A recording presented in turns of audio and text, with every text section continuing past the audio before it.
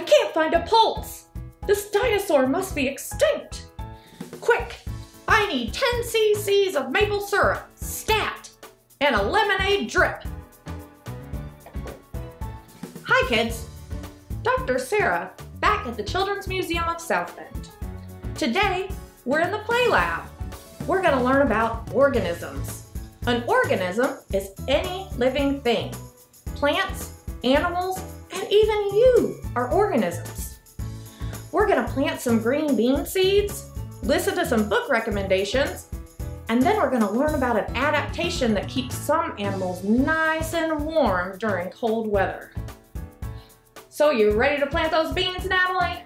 I sure am. Got the beans right here. Great. Did you bring the seed starters? The what?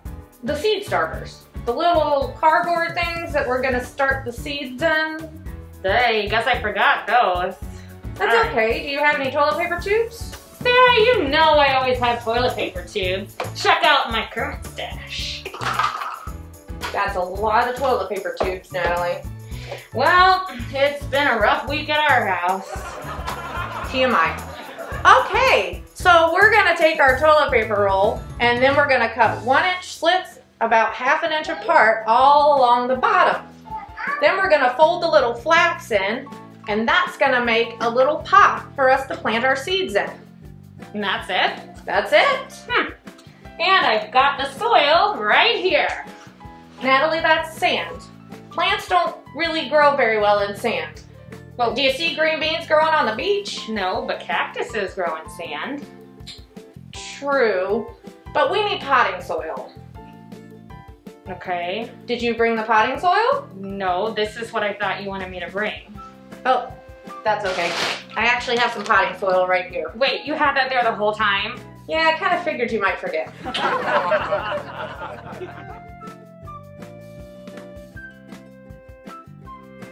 Coming up, we've got Marielle and her dog Max. They're going to make some book recommendations for us on some of our favorite furry friends and botanical items. What does botanical mean? Plant related. Oh.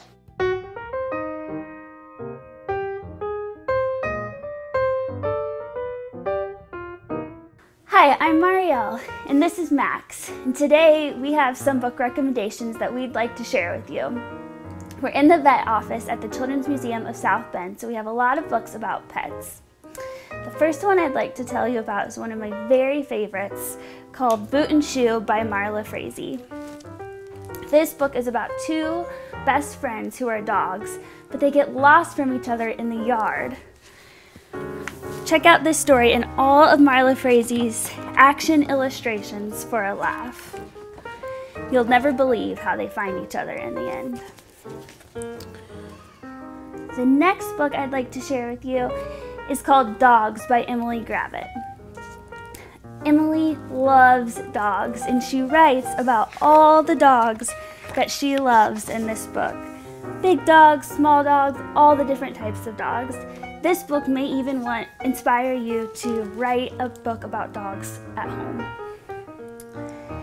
The next book I want to share with you is Max's very favorite book, and I bet you can guess why. It's called Max the Brave. It's actually about a cat who thinks that he can fight monsters. In this story, you'll laugh at all the ways that Max tries to fight off the monsters, and then you'll discover what happens when he discovers a mouse. And the last book I'd like to recommend to you is called Lola Plants a Garden. This book is inspired by the garden table in the back of the lab. In this story, Lola's inspired by a poem, so she researches how to plant a garden with her mom. You may be inspired to plant a garden yourself after reading this story. Max does not like being dressed up with bows because Max is a fearless kitten. Max is a brave kitten. Max is a kitten who chases mice. I'm back. Since I'm pretty much an expert on everything, kids are always asking me questions. Just the other day, a girl asked me how animals keep warm in cold weather. Well, instead of answering, I'm going to show you through an experiment. You'll need a can of shortening, duct tape, 2 plastic Ziploc bags, and a bowl of ice water. First, you're going to put about 2 cups of the shortening into one of the plastic bags. Then you take the empty plastic bag, put your hand in it, push it down into the one with the shortening, fold it over the top, and duct tape all around the edges to seal it in. It's going to look something like this. On to our experiment. I'm going to stick my hand in this bowl of ice water. Crazy, I know, right? Whew, that's cold. Let's try it with our bag of Crisco. I'm going to stick my hand in there, then stick it down in the ice water. My hand's not cold at all. Wow. The shortening is like blubber. Blubber is a layer of fat that animals have. It can be up to 4.5 inches thick. That's a nice winter coat. Dr. Sarah, your patient is here. But I'm not a real doctor. Gotta go.